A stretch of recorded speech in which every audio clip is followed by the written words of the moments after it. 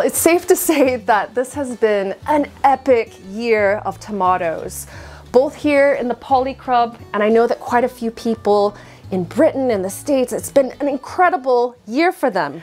But now that we're in October, this is the end of the tomato season here. And so I'm thinking right now about clearing all of these beds in here and making space for winter crops. And this is a job for next week. So you can imagine that all the tomatoes are going to be gone and all of the fruit is going to be picked, both the red ripe fruit and the green fruit. But before then, I have one other job to do, and that is finish saving tomato seeds. Earlier this year, I spent a small fortune on open pollinated heirloom tomato seeds. So what I need to do to save money in the future and also to share these incredible varieties with other people is to save seeds. Now, there are 3 methods for saving tomato seeds that I'm aware of, and I'm going to show you each of them today. But first, let's have a chat about the types of tomatoes you should be saving seeds from and 2 types to avoid.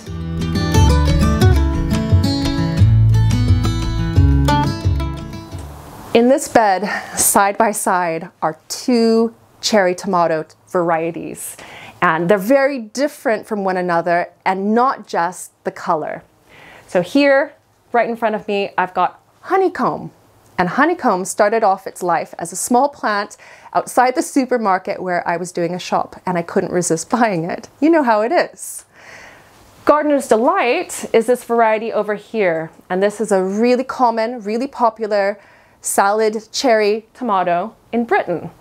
And it is an open pollinated heirloom variety, which means that if I save the seeds from inside any of these tomatoes, next year the plants that are grown from those seeds will produce the exact same tomatoes. Now, going back to honeycomb. Honeycomb is an F1 hybrid, and it was a surprise to me because it didn't say that on the plant label, which is why I bought it. But I did some research afterwards and I found out that it is indeed an F1 hybrid. Now, first of all, F1 hybrids are not GMO. They're not genetically modified in the way that you're thinking. And in fact, you can't buy GMO seeds. They're only available commercially to big agribusiness. But what this is that it's a type of tomato that if you save the seeds from it, the plants you grow next year will almost certainly produce tomatoes that look nothing like this and will taste nothing like this. And that's because of the way that it's been bred. And so do your research and make sure that the varieties that you're saving seed from are open pollinated varieties and not F1 hybrids.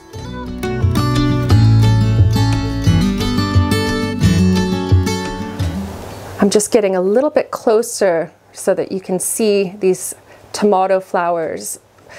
Now, at the end of each flower, you'll see a little cone, a capsule, and that is created by the anthers, the male part of the flower. And inside is the stigma, the female part. And there's fertilization happening here, but because this capsule completely protects the female part, it's only getting pollen from its own flower. So it's inbred, which keeps the variety what we're expecting, keeps it something that is easy to save from seed. There are some varieties though that the stamen pokes just out of the end of this capsule. And if that happens, that means that any bees that are foraging for pollen on other varieties that visit that plant and touch the end of that flower, they could inadvertently drop some pollen off and it could be fertilized by a completely different variety. And so if you save seeds, then again, you grow them the next year and are completely confused because it is not the same tomato that you thought you saved seeds for. So if you do have a heritage variety, open pollinated tomato variety, and you want to save seeds from it and it has those little dangly bits hanging out at the end of the capsule, you're going to have to take extra measures to protect the flowers with a little bag or some other form of isolation just to keep bees off of it.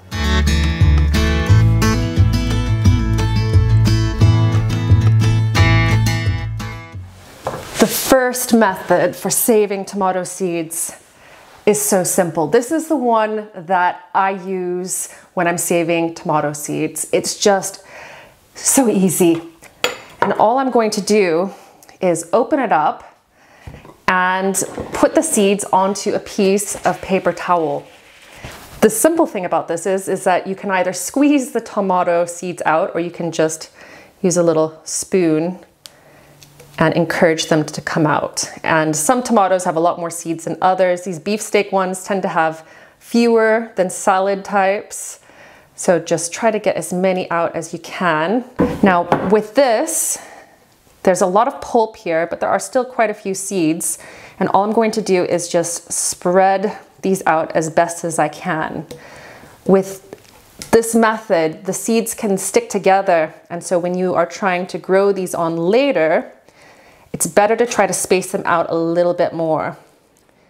It's been 2 full days now since I spread the tomato seeds on the paper towel. And if you look closely, they're all dried and stuck to the paper. And what's remaining of the pulp has completely dried as well. And all I did was I set the wet paper towel on another one just to absorb extra moisture. And then I put it on a surface that wasn't going to be damaged by the moisture. I put it on a cutting board and just let it sit in the kitchen for a couple of days. And at this point, all I need to do is store it away for later. And so I can put it into this Ziploc bag with the other ones that I've already saved seed from, or I could put it into my tomato seed storage container and then just take out a little piece of paper. So I'll cut a piece of paper and put that directly into compost and start seeds next spring or many years in the future, because tomato seeds are viable for quite a long time. So saving seeds this way is super easy, super efficient, and it's also pretty easy to share them as well, because you can just cut squares off the paper to give to friends.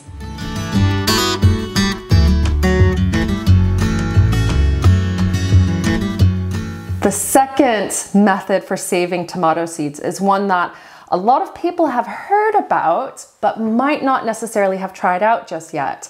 And it is the fermentation method. And the fermentation method will give you completely dry seeds that you can store in containers, in seed sachets. And this is the standard way, I would say, to save tomato seeds. And I assume that seed companies use a much more industrial scale version of this method for the tomato seeds that you buy in seed packets.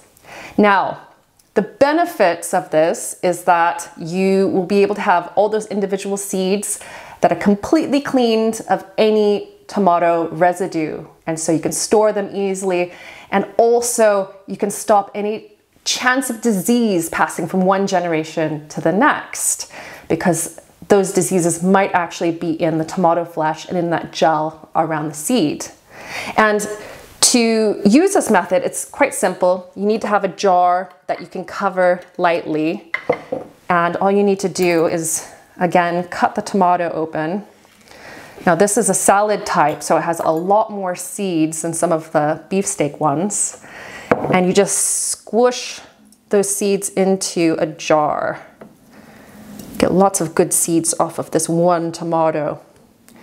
Now, with the seeds in this jar, what we need to do is just put enough water that's about the equal proportion or equal amount to the seeds and that pulp inside with them, just enough so that you can swirl them around, and then loosely cover them with a cloth, or you can just put a lid on. Don't seal it tight, no need. It needs to have a little bit of air in there, because what happens next is that this starts fermenting, and it's going to smell pretty bad. You'll see all kinds of gunk forming and growing in there, but what it's doing is it's breaking down all of the membranes around the seeds. And at the end of about 3 days, you'll want to swill the residue off of the surface. So you'll put cold water in the jar and then tip it out, and you keep doing that until you have clean water, and then you can pour it through a sieve and collect the seeds, dry them out, and then you can store them.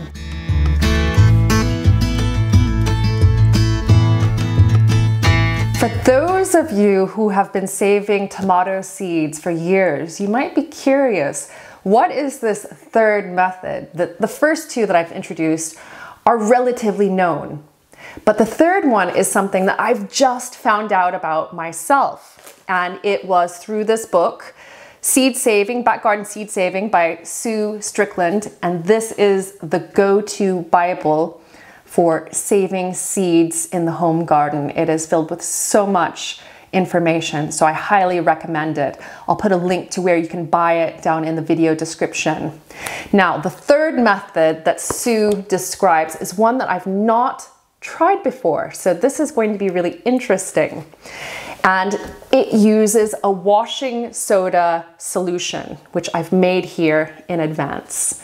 And this solution works in a similar way to the fermentation method in that it cleans the seeds completely of that gel coating. The difference is that the seeds will be a little bit darker in color. It will work a lot quicker, and this works at cooler temperatures. For the fermentation method, you really do need to have a warm room. So if you have a cool room or a cold house, might be now in October, you could use this method. And in this is 1 teaspoon of washing soda and 250 milliliters of water. And I just mix the washing soda together with a little bit of hot water from the kettle, and then I topped it up with cold water so that it's now room temperature. We're gonna try this method with a black Krim tomato. And I've had quite a few of these this year. Really nice flavored tomato. First time I've ever grown it. And the seed packet was a good 3 pounds, I think. And so saving seeds, especially if you're growing lots of different varieties, really makes sense. So it's going to be very much like the fermentation method. And I'm just going to squeeze the innards of this tomato into a jar. What you do next is you add the same volume of the washing soda solution as you have of the seeds and the tomato pulp. And so you just eyeball it. That's what I'm going to do. I would say that's roughly the same amount. Now with this, you'll need to have a lid as well, but you don't wait as long as the fermentation method. It's the washing soda that really starts breaking apart the tomato in there. What you do next is you cover it lightly, just like the fermentation method, and then you wait a day, so 24 hours. And then you'll look on the bottom, and what you're looking for are tomato seeds that are starting to appear without their coating. And when you do see those seeds kind of sitting at the bottom of the jar, then it's time to fill this with water, tip out any of the gunk that's floating on the top, and then rinse the seeds like you would with the fermentation method and dry them out and then store them. So this could be a quite simple way to save seeds, and actually really quick as well.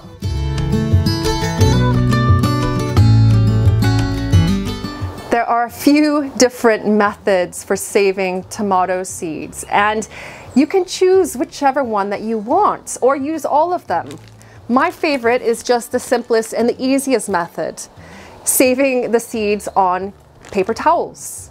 It works. And then when it's time to sow tomato seeds, I can just cut off a piece here and plant it, paper and all, and the seedlings shoot up. No problem at all. The important thing with saving tomato seeds is that you choose varieties like the San Marzano that are open pollinated. Don't save seeds from F1 hybrids. Do your research. Make sure that your variety is open pollinated, because otherwise the plants that you grow from those seeds might produce fruit that isn't what you were expecting. And the other thing is make sure that the flowers don't have that protruding stigma either, because that could complicate matters as well. Now, saving seeds is really worth your time because it saves money. You can share the seeds with other people easily. And even though I'm taking all of these plants out next week, I have the promise of tomatoes next year and for many, many years to come. And so saving seeds really does make sense. But speaking of all these tomatoes behind me, I'll be, of course, picking ripe ones today. There are plenty. And next week, there will be more ripe ones, but there'll be even more green tomatoes. I can take those inside to try to ripen them up, but what I will be doing instead is making some more of this green tomato chutney. Definitely recommend it. Lots of people have left reviews on my website in particular. So if you have a glut of green tomatoes too, definitely check out this recipe. Thank you so much for watching, and I'll see you next time here on Lovely Greens. Bye for now.